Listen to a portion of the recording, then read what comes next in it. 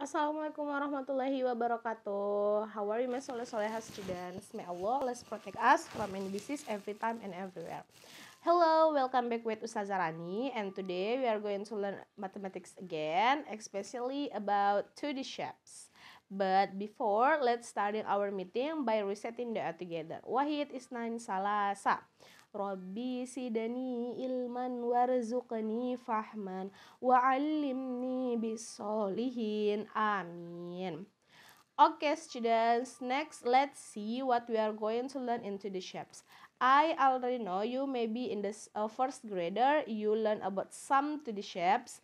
Now we are going to edit our knowledge into the shapes. Nah, the first one is triangle. This is triangle. Why? Because it has three sides. It has three sides. This one, 2, and 3. And you can see all this side is strike side. Strike side.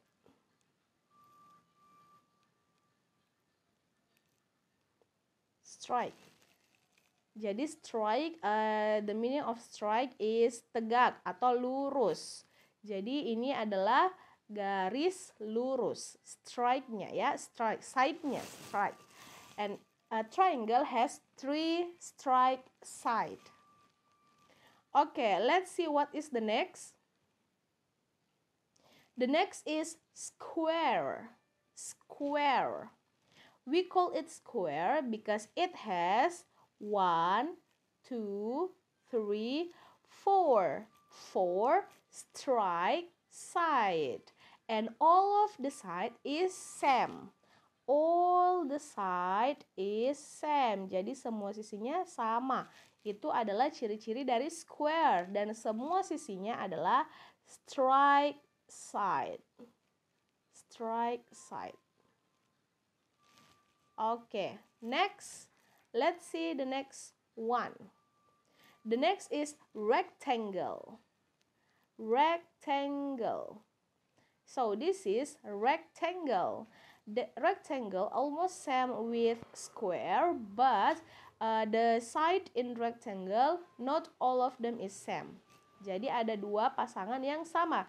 Yang ini, yang di atas, yang ini dengan yang ini, kemudian yang ini dengan yang ini.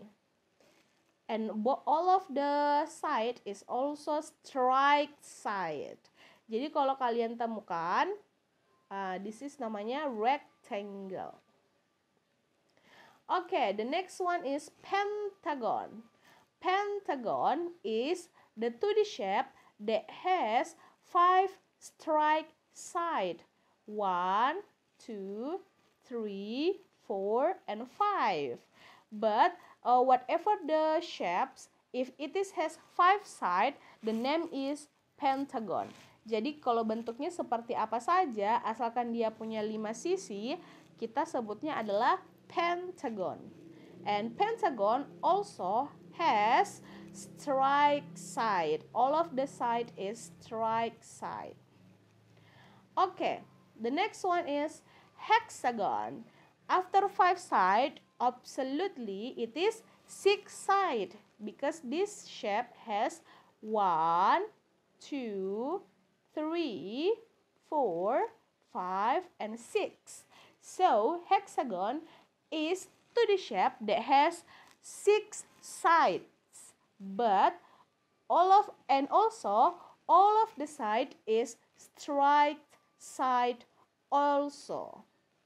Jadi sama dengan pentagon, heksagon juga, bagaimanapun bentuknya, kalau dia punya 6 sisi, maka kita sebut dia sebagai heksagon. Asalkan ada 6 sisinya, maka dia adalah heksagon. Yang disebut dengan sisi garis-garis ini ya. Ustazah harap you still remember it. Nah, ini 1, 2, 3, 4, 5, 6. Jadi yang garis-garis itu disebut dengan side atau sisi. Next one is octagon. Octagon is 2D shape that has 1, 2, 3, 4, 5, 6, 7, and 8 side. So to the shape that has 8 side, we called as octagon.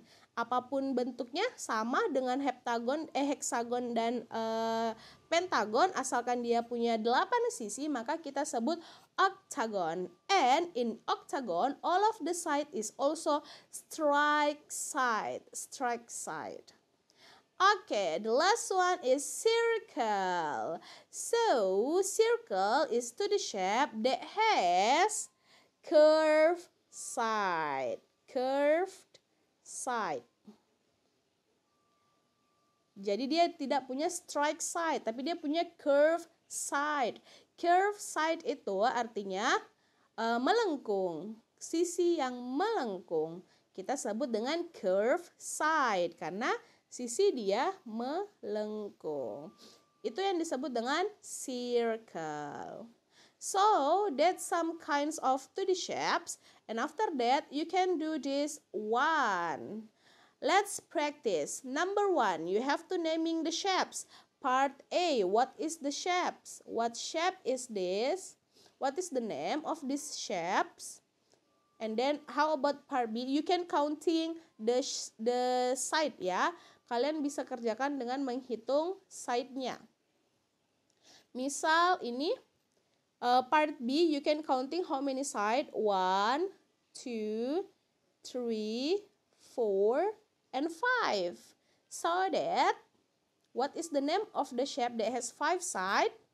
And also part C,